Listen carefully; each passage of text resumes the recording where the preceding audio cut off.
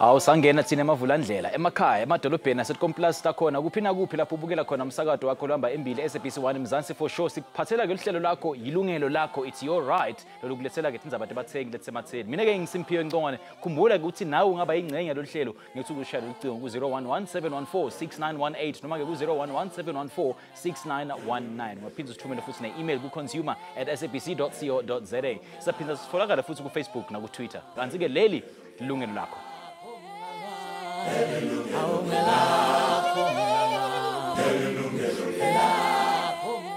Alright, now if you've ever in your life bought anything through an account instead of cash, chances are your name is among those listed in the credit bureaus. How is that so, you may ask? Well, the National Credit Act makes it very compulsory that each time you buy on credit, you must be listed. Well, that may sound unfair, especially in view of the perception that being listed seems like a punishment reserved for those consumers who don't pay their debts.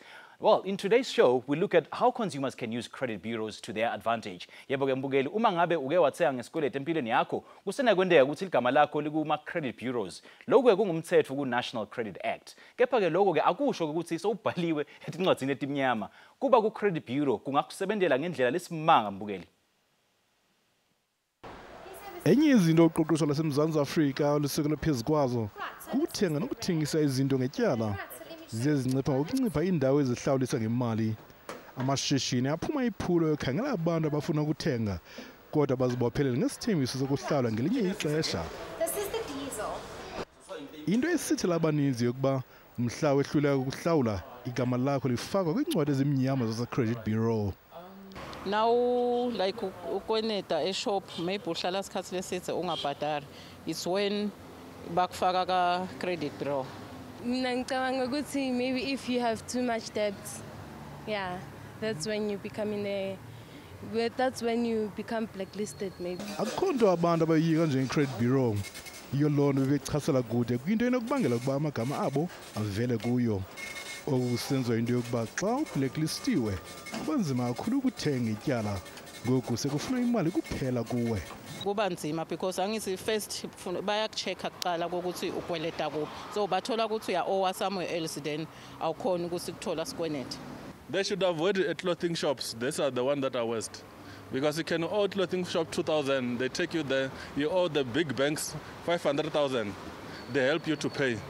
Instead of taking you to credit bureau. The thing that's really bad about it is the fact that some employers still check whether you're credit listed or not, regardless of the fact that you're not doing a finance-related job, which is terrible. I mean, and that needs to really, really change. Kucacile ukuba abantu abagaxeleke engxakini yokungakwazi ukuthenga ityala basabona i-credit bureau njengonobangela woko. Oku kuvela ngakumbi xa umthengi ufuna ukuthenga ityala. Kuqale kutsalwe umnxeba i-credit bureau kubuze ukuba ingaba lo mthengi akabolanga nanga amatyala. Xa isicelo sikhatywa kulapho ubani acaphuka khona. The consumers need to understand in a case whereby they are being declined credit, why they've been declined credit. That is not the decision of the credit bureaus. The credit bureaus only hold credit information. Which is given to them. Which is given to them, and they are what it's been given to them, it's been given to the credit provider. Remember, when you apply for credit, the credit provider must, by law, check your credit profile. One, to ensure that you afford the credit that you are applying for. Okwesibini, kukunceda nokubona ukuba uyakwazi na ukumelana namatyala. Ukuba ngumntu angakwaziyo zonke indawo ezisebenza ngetyala zimela kude le kuwe. Credit Bureau Association, you're speaking to Selina. How may I help you? Uselina Makhetha we-Credit Bureau Association unceda abathengi abanemibuzo iphathele kwi-Credit Bureau. Uthi i-Credit Bureaus zikhusela amashishini kubantu abathatha amatyala kodwa bengenandlela yokuwabhatala. Uthi maxesha wambi kuthi kanti umntu use-Credit Bureau kodwa walibhatala kudala ityala. It is important for our consumers to always check their credit reports because first, they are entitled to it for free once a year. And again, because there's a lot of things that can happen, things related to fraud, say in case you have been a victim of ID impersonation. So kubalulekile ukuthi noma umthengi akafuni isikolete acheke i-credit profile yakhe nema-credit bureau. Umthetho olawula ukubolekisa ngemali ungqongqo kakhulu. Uthi umthengi ophose inhlawulo nokuba inyanga nje enye kufuneka aswe kwincwadi ezimnyama ze-credit bureau. Abathengi abamisani naloo nto. Some people, they just blacklist you within just a 1 month period after you're not paying your account, and they just call you and they tell you that you're going to be blacklisted without even telling you anything, like, you know, giving you advice or showing you, giving you a highlight and telling you that, okay, fine, to stop you from being blacklisted, you can do this. Give us an advance first before you can do that. I-Credit Bureau Association ithi umthengi kufuneka axelelwe phambi kokuba igama lakhe lisiwe ngaphambili. Uselena uthi into yokuba umthengi usokola ukufumana izinto ngetyala ayiyo Credit Bureau ibangela oko, koko indlela abewaphatha ngayo amatyala akhe. Ukuba umuntu unemibuzo malunga nokususwa kweenkcukacha ezifana namatyala ahlawulwa kudala, uyakhuthazwa ukuba abuze kwi-Credit Bureau. Uncedo uyakulufumana simahla.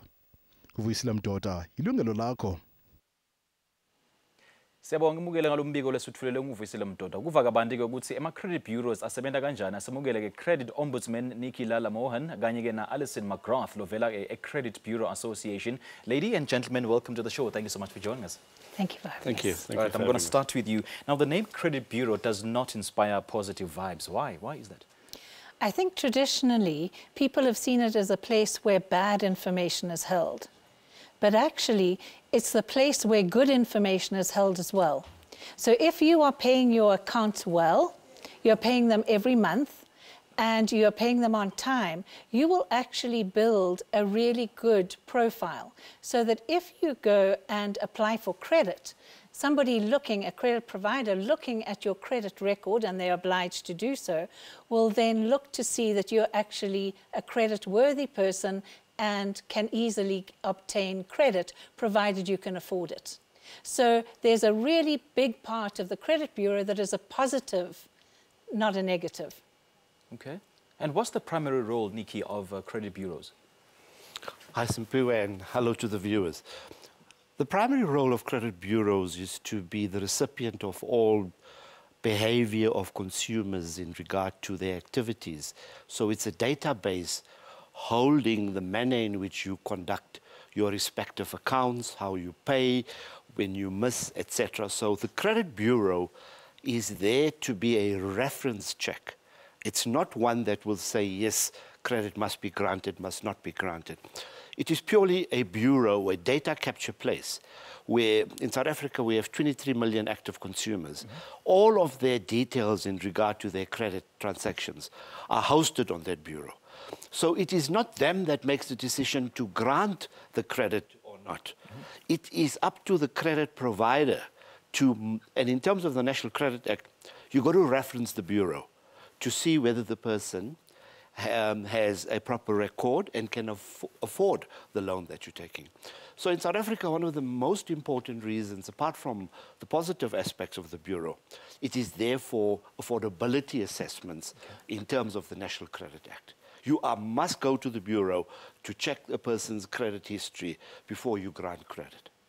So it's the creditors and the lenders who provide my credit information to the credit bureaus? Absolutely. So the bureau is purely a recipient of information from everybody that uses and accesses the bureau. So in South Africa, you have banks that access the bureau. You have motor vehicle sellers. You have furniture. You have everything that is sold on credit. And where there is a link to the bureau, those people put that information on the bureau. So to a large extent, the credit bureau is a dumb base, just receiving information from the credit providers. So the credit provider is the one that sends a file to the bureau on Simpiwe's credit history. And that is just logged on the bureau. So it is a retention place. But it becomes a bit unfair when the consumer is not alerted of the fact that his or her information is being sent to the credit bureaus, isn't it? You want me to come in there? Yeah, you can. Yeah, you can weigh in on that. In terms of the National Credit Act, consent is very, very important. When you apply for credit, one of the things that you're signing, they ask you the question, do you consent that we may access your details on the credit bureau? And Importantly, when you are placed on the bureau, the credit provider, prior to you placing you on the bureau, must send a letter to you informing you that due to your non-payment, I'm going to be putting you on the bureau. It's a must. It's mandatory. Is it a threat, though? It's not a threat. It's there for you to act in the event that you don't know about it. You can't say I didn't know about it. You haven't paid 3 months in a row. The credit provider will send you a letter. Due to your failure to pay in 3 months, I'm now going to be placing you on a credit bureau. So you have notification. So, and that's mandatory. It's law. Okay. So how did credit bureaus come about historically? What was the inspiration behind the establishment? Credit bureaus are really there to help the whole of the credit industry to be able to provide credit in a responsible manner. I don't know, just meeting you face to face, if what you're telling me is correct. So you fill in a form and you say, I earn X, these are my expenses, these are my other loans. How do I know if that information is correct? So first of all, now you have to provide a pay slip. And I, as the credit provider, have to go and check your credit record to see all your payments and verify, A, that you have them, or what you have, and B, if you're paying them correctly and on time. And if you're doing that, it's a very positive record of your behavior as a borrower. So I, as a lender, provided you can afford the credit, will be happy then to lend you more money. So if I'm listed at the credit bureaus, should I be alarmed? Is there a reason listing, to be concerned? Let's just look at the two. How listing is generally used is a bad word. So it's used as a default listing rather than just every single time you go and take credit. Your name is reflected and your account is actually placed on the credit bureau. A listing that is normally referred to is a default listing, where you have not paid your accounts, where you've been advised that you haven't not paid your accounts, and a default is listed on the bureau. So that's the term that everybody uses when referring to a listing. But actually, you're already on the credit bureau. Yeah. Whether it's bad, it's normally good until you have a default listing. There are also listings of judgments, listing of any other behavior that may contribute negatively. But for anyone who is actually paying their accounts on time and meeting all their obligations, the information on the credit bureau is very positive. So there is a difference between being listed and being blacklisted, but then consumers use those words interchangeably and not necessarily so. Correctly so. But let's just take a classic example of where you don't have a credit bureau history that will be to your disadvantage. You're a college student. You've graduated with your degree. You're out in the world. You're earning an income. You've never taken credit at all. Okay. But you want to acquire an asset like a home, which is a big asset. You go and apply to the bank for that loan. The bank would probably turn you down. Yeah. You know why? Because you have no credit history. They don't know your propensity to pay as you go forward. So they don't know what kind of risk you are. So you are advised then to go and open up a clothing account, build up a little profile, show that you have the propensity to meet your obligations when it's due. You will then get the bond. So that's the disadvantage where you are clean, you've got everything, you want the bond, but you won't get it. All right. Hayi asasiphuthume ngasethethelwa kembukelo siyabuya khona nyalo nenkulumo yethu ungayinzawo.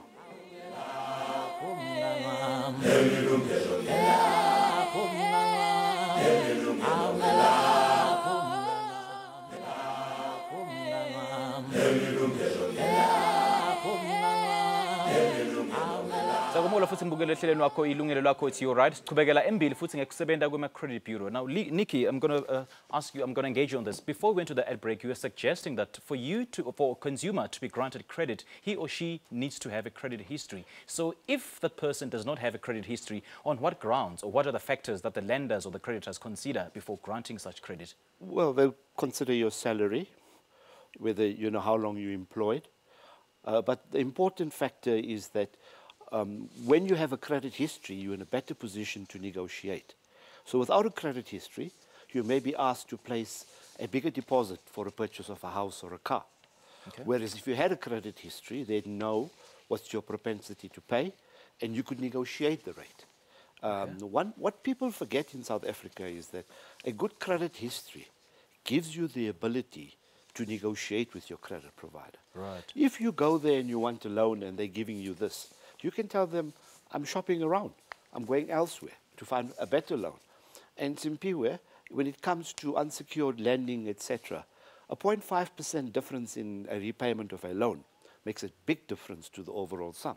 So if you're saving 1% because of your credit history, you're in a much better position. So at what point does my relationship start with a credit bureau should I default? The moment when you're talking about defaulting, it means you already have a credit history because you've already started paying a loan. So from the day you first take that very first credit, your name will be at the bureau and it will reflect, and your credit report will reflect every payment that you've ever made. Mm-hmm. So the day that you first default is the time that a different reference will be put on the credit bureau. So the credit providers, when looking at your credit profile, will easily be able to see that you've not paid your account. Okay. All right, let's take our callers now. We've got Michael from Cape Town. So Michael, Sawubona. Hello, sir. How are you? Fine, how are you, sir? How can you help you? I'm fine. Okay, just to keep precisely on today's topic. 3 years ago, I went through a debt review process. Right? However, I consulted with this other law firm, which I did a good background check on them, and they've been doing quite a good job so far. So what's happening is that I've managed to settle all my my credit. So remember, they consolidated all my credit installments into one installment. So right now, all other creditors, they managed to give me the paid-up letters at the end of the settlement. But it's only this other bank. I can't mention it on national TV, however. So they are refusing to give me the paid-up letter. And now it's been almost 6 months I've settled that with them. So I don't know what to do right now because already I was supposed to have gotten this or cleared my name up to so far. So it's been 6 months already. They are telling me about the holding my account. I have to wait 7 days. So nothing from March this year until today. They haven't responded actually.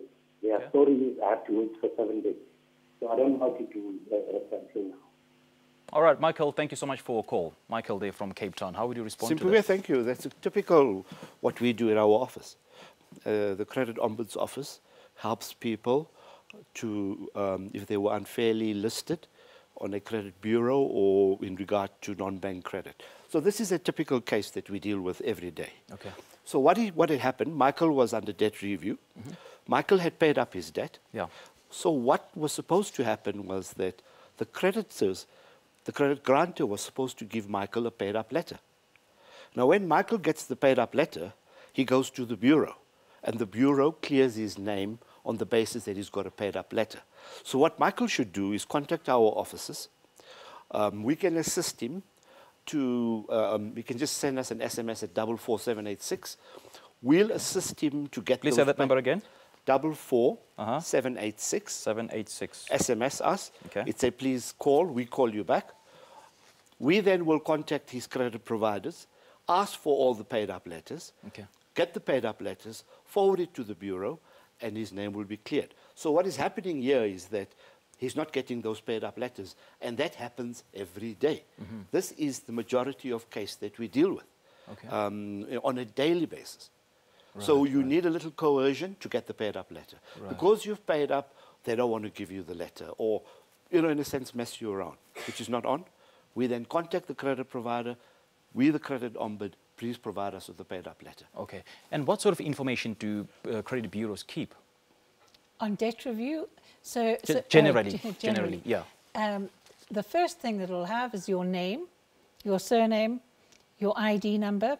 Credit bureaus primarily work on ID numbers. Okay. So when they're trying to match you to the information that they're receiving, the key information is your ID number.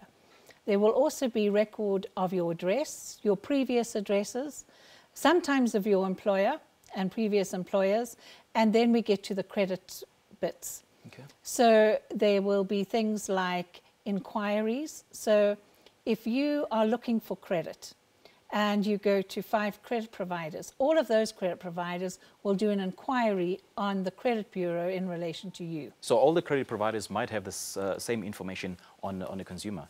Yes. Okay. Yes. So I want to engage both of you after Yeah. the break on the issue of incorrect credit that has been offered by the credit bureaus because of similar information. All right, but that's coming up after the break.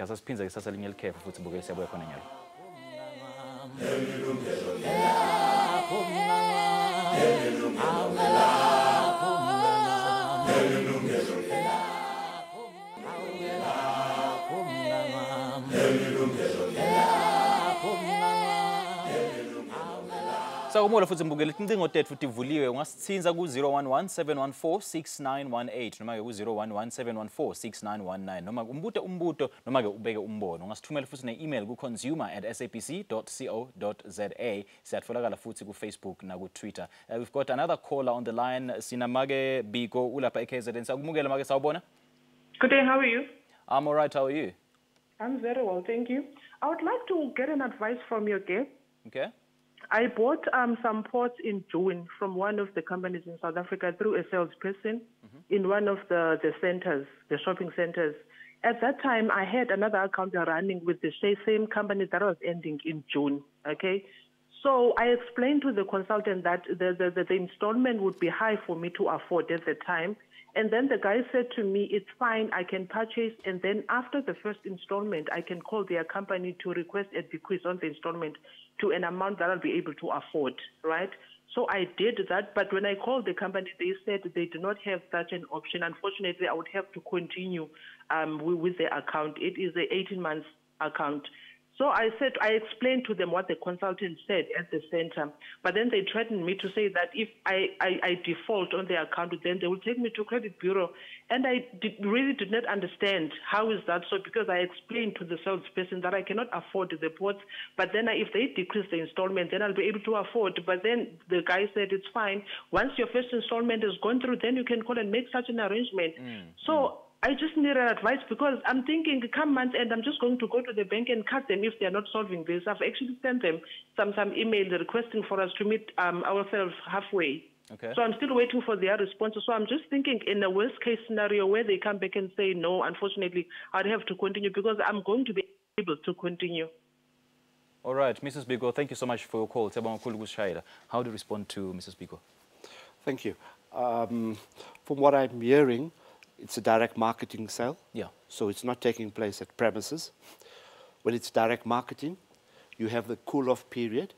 What it means is that you have the right to return the goods within a certain period of time. That period normally goes from 5 to 30 days. But what I'm hearing is that probably that period, the cooling-off period has passed. So what it means, the cooling-off period, she returns the pots, they don't charge her anything. She could have exercised that right if she knew about it. But the time has passed now. So what she then needs to do is that there's misrepresentation. The contract was entered into on the basis of misrepresentation. Okay. It was misrepresented to her that she'd be able to reduce the payment after the first installment, when in fact that was not the case.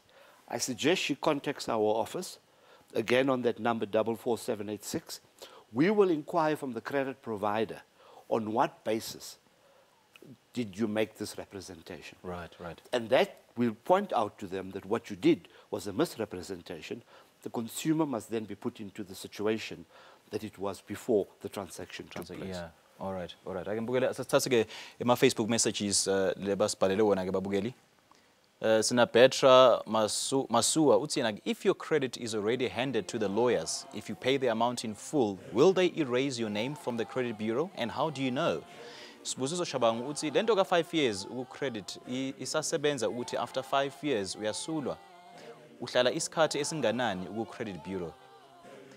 Aphinza achubeka athi ngifuna umuzi kodwa inkinga yami ukuthiwa ngikweleza ngikoleta izinto ekukade ngaqeda manje ijet ngikhokhele kabili kulokhu islip ngisigcinile okokuqala ngasilahla kwaku 2003 manje ngibhizi ngikhokhela iaccount ekukade ngayivala kwaze kwaba kabili. Twala Jabulile uthi yena ke the way I understand we are forced to take credit whether we like it or not. All right, how would you respond to some of the messages that have been coming through? I think just first of all, a very important thing, change that the NCR made to the NCA is to allow consumers, if they pay up their arrears or their judgments, to be able to have that information that was negative removed from the credit bureau. And that was a really important change made to the NCA, to the National Credit Act. And why does it take long, up to 3 months and up to a year, for my name to be cleared after having paid up all my accounts? So let's say you are 6 months in arrears and you go and you clear that debt. The credit provider is obliged to tell the credit bureau within 7 days of you paying up that amount, to tell the credit bureau that you have paid up. And the credit bureau will then remove it within 7 days. Sometimes that doesn't happen and you have to then go and dispute it. The place to go and dispute it is at the credit bureau. So you'll go along to the credit bureau and you'll say, I've paid up my accounts, I paid up the 6 months arrears, I would like this negative information removed. Okay. The credit bureau will then enter a dispute for you. And within 20 days, the credit provider has to respond. If the credit provider has not responded, your arrears will be removed from the bureau. So there are various mechanisms by which this should be removed, but all in all, it should never take longer than 20 days. And what sort of recourse, Nikki, would be available to a consumer if his or her name is not cleared within 20 days? Maybe take a step back and look at retention periods as to how long certain information stays on the bureau. The general average is 1 year. When it comes to judgments, it's 5 years, though a judgment is valid for 30 years. Now, in regard to the judgment one, if you pay up the judgment, immediately you can get your name removed from the bureau without going to court to do a rescission of the judgment application. Okay. Alison is correct in that the National Credit Act, the amendments to the Credit Act, make it easier for you to get your name removed when it comes to judgments. Now, again, when it comes to timelines, you know, we help people, etc. The procedure is you first take up the dispute with the credit provider or the credit bureau. You get a reference number. They have 20 days to resolve the matter. Okay. If within 20 days not resolved, you come to our office, we do a full investigation with the determination. All right, Tiger Mugele, the most important thing you should consider, pay your bills in time to avoid yourself, to avoid falling into this trap. Sasa ke shedele futhi Mbukele siyabuya ungayinzawo.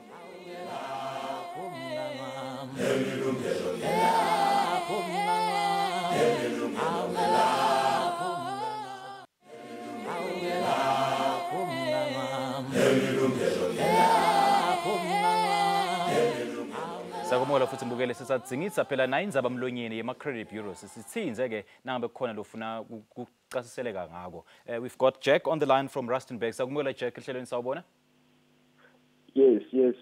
Actually, it's Mishak. It's Mishak, not Jack. Mishak, I do beg your pardon. Yeah, I do beg your pardon. Yes. Mishak, welcome. Yes, thanks. My problem here is it's sort of a question. I was a victim of fraud 2 times, and among all those times, I managed to solve the problem with the what really happened? What sort of fraud was that? Okay. First of all, I had one account, and then with one retail store. I don't know if I must mention the store name. No, you may not mention them. Just give us the details and not mention names. Yeah. Fine.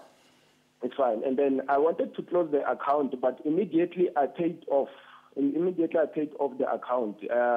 I waited for a month or so before I closed it. And then some other people, I don't know from where, they went and took some stuff, clothes and everything. And then I received the call. They told me that I took about 8,000 things. So I'm owing. They suspect a fraud, and to find that, of course, it was a fraud. After I submitted an affidavit and my ID copy, and then they managed to clear the problem. They managed to clear the account. But now my name was put into credit bureau immediately. I think after I've cleared everything, then I had to wait for about 3 months for my name to be cleared again, to be put out of credit bureau where I was blacklisted. I couldn't manage to buy anything on credit. And then secondly, it was another credit provider whereby I didn't have an account with them, but they managed to open an account on my name, and then they managed to take things there. And then I did the very same thing. We cleared it. And then by the time I went to another provider to find something, I wanted to buy a cell phone on credit. I couldn't do that because my name was already in a credit bureau. So my question, in fact, here is why does it take so quick to be blacklisted, but it takes some time to be cleared? My name took some time to be cleared. I couldn't buy anything because I was blacklisted. Why is that problem? All right, tell you what, Mishak, I've always been answering myself that question, and I certainly hope that Nikki, our guest today, will help dissect that question. How would you respond to it? Can I just ask one question? Mishak, did you go to the credit bureau and report it and ask and lodge a dispute saying that that was not your credit record that was listed on the credit bureau? Unfortunately, Mishak is gone, but I'm certain that he's watching as we speak. May I come in here? It's again what we deal with a lot. Case of identity theft. Somebody stole his identity. Without having his identity, they would not have been able to purchase after that. Okay. So what happens is that when there's identity theft, somebody takes your ID book, takes out your photo, puts their photo there on, and misrepresents that you, the person, which you're not supposed to be. But what has happened here is, in South Africa, we have the South African Fraud Prevention Services. South African Fraud Prevention Services, what they do is that where your ID is stolen, or whatever, it's placed on their database, so that anybody else that is trying to use your ID to get credit, it flags immediately. Simpiwe's ID was stolen. He reported it to us. It's on our database. So what the credit provider will do, you may be the genuine person, but they'll ask you for further accreditation to verify that you are that person. So I think he's got his concepts a bit mixed up in that he was not placed on the bureau. He was placed on South African Fraud Prevention Services database. When you place there and you go and apply for credit, because you're there already, they're going to verify you. There's some history to your matters. So they'll ask you to bring further identification, a passport, a birth certificate, a affidavit from somebody that knows you. So that delays that process. But it's for his protection. Because once an ID is out there and everybody's opening that, the accounts or getting money on that, then it's to his disadvantage. So I think there was a bit of what he didn't understand is that he's placed on the South African Fraud Prevention Services database, which requires further verification. Okay, but then my understanding of his question is that the credit bureaus are so quick to blacklist him, but they take their own time in clearing his name. Just remember, the credit bureaus don't blacklist you. A credit provider puts your name, puts a listing on the bureau. And by law, they have to wait for you to have missed 3 payments. So they cannot actually do it immediately. They have to check that you've missed 3 payments. They then have to give you a letter. Mishak is back on the line. Okay. You want to chat to him? Yeah. Mishak? Mishak, are you back? All right, all right. Just one question. I'm back. Just one question. Did you actually report your matter to the credit bureau or to anyone else? I went to the police station, in fact, to report that my information has been used incorrectly. And unfortunately, the police station could not help me. They said I must go to Home Affairs. I went to Home Affairs and I changed my green ID to a smart ID, which they also told me that it won't help anything. So I start in there. Even now, I don't know when am I going to receive another message saying I've took some clothes in some retail stores. Simpiwe. Yeah. Mishek, can I please ask you to contact our offices? Send us an SMS, 44786. We'll pick up this issue for you. You've been a victim of identity fraud. You've been placed on the South African Fraud Prevention Services database. There's just a couple of clearing ups that we need to do. We'll do that on your behalf and solve your issue. What's your office number again? 44786, SMS us. Okay. It's easier. We call you back. All right. 786. 44786. Okay, thank you very much. Thank you, Mishak. Thank you so much for a call, Mishak. I certainly hope that you've been assisted. Ayike mbukeli asesithathe ikhefu lethu lekugcina ungayinzawo siyabuya khona nyalo.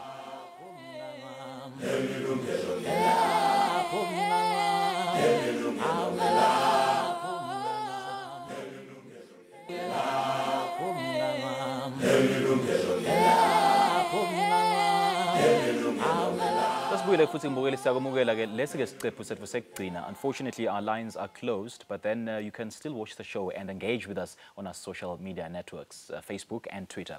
Now, we talk of sold debts. What exactly is a sold debt, and what sort of problems land at or issues land at the credit bureaus around sold debts? So sold debts are debts generally that are unsold by a credit provider after they've tried to collect it for a period. Let's say you have an account with one of the retail stores. They've tried to collect it for 6 months, and they've tried to get you to pay for 6 months. You've had a default listed against the credit bureau, and now they have to actually provide for that debt in their books. On many occasions, they will at that point think of unselling the debt to a debt collector. Mm-hmm. And this comes with many problems for a consumer. A, because consumers don't often know that the debt has been unsold. Mm-hmm. But B, often a consumer is then threatened by a debt collector, or can be threatened by a debt collector, saying, if you don't pay, I'm going to list you. Yeah. And what the NCR has very recently done is they've published a guideline on unsold debt, requiring debt collectors to meet the provisions of the National Credit Act. Okay. And that is all debt collectors have to be credit providers. So they have to go and register with the NCR as a credit provider. Okay. Next of all, they can only list that debt on the credit bureau if they have all the original documents that are required, which is your original credit agreement, what's happened since. So if you've defaulted, if a judgment's been granted against you, etc., the debt collector has to have that information before he can list you on the bureau. So for any consumer who perhaps 10, 15 years ago lost their job for a period and is now being hounded by a debt collector 15 years later, you should really look to go and lodge a dispute with a credit bureau if your name has been adversely listed on the credit bureau. It's a great tool for consumers. And how do I improve my credit score, Nikki? You improve your credit score by making regular payments, meeting all your obligations in terms of the credit agreement. Where you're unable to do so, contact the credit provider. Okay. Tell them that this month things are a bit tight. I won't be able to make my full payment. I'll make a half payment, but I'll catch up. Okay. You can only be listed for 3 non-payment consecutive months. So if you don't pay in 3 months, that's the only time that you can be placed on the bureau. So you can pay for 1 month, not pay for the other, pay for another, not pay for the other. You won't be on the bureau. If you miss 3 consecutive ones, then there's an obligation to put you on the bureau. So how to improve? Make sure you pay your debts regularly in terms of your monthly commitment.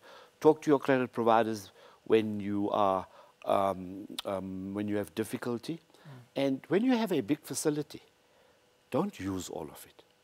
Okay. Especially your credit card. All right. You have a limit of 50,000.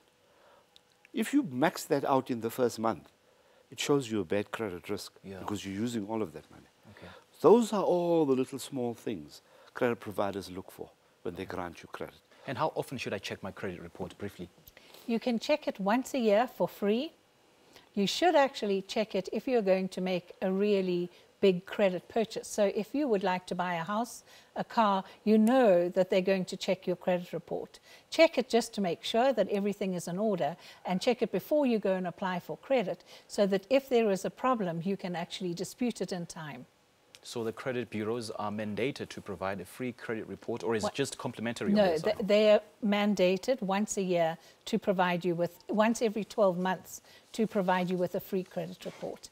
They will also provide you with credit reports at other times at a small fee. Okay. So let's briefly talk about the factors that make up a credit score. What are they? A credit report. A credit report, I beg your pardon, yeah. So as I think I started saying earlier, you have your name, you have all those details about yourself. Then you will get inquiries. So if any credit provider has done an inquiry on you, those will be logged. Okay. They're held for a certain period according to the regulations. Right. Then you will have your payment profile history, which shows details of each account. Okay. You will also have a section that holds defaults or judgments against you. All right, unfortunately we have to end it there, but then thanks to you two for joining us. It's been an absolute pleasure having you on the show. Thank you. Thanks. Hayi-ke mbukeli, sesifike emaphethelweni ehlelo lethu September kunyende futhi lokufunzile namhla. Thank you so much for joining us, and thank you to the studio guests for sharing such valuable information with us. Please join us again for yet another live studio discussion next week Monday. Please note that our repeats will resume on the 31st of August from 10 p.m. to 11 p.m. right here on SABC 1 Mzansi for sure. From me, Simphiwe Ngone, and the rest of the team, thank you for watching and goodbye.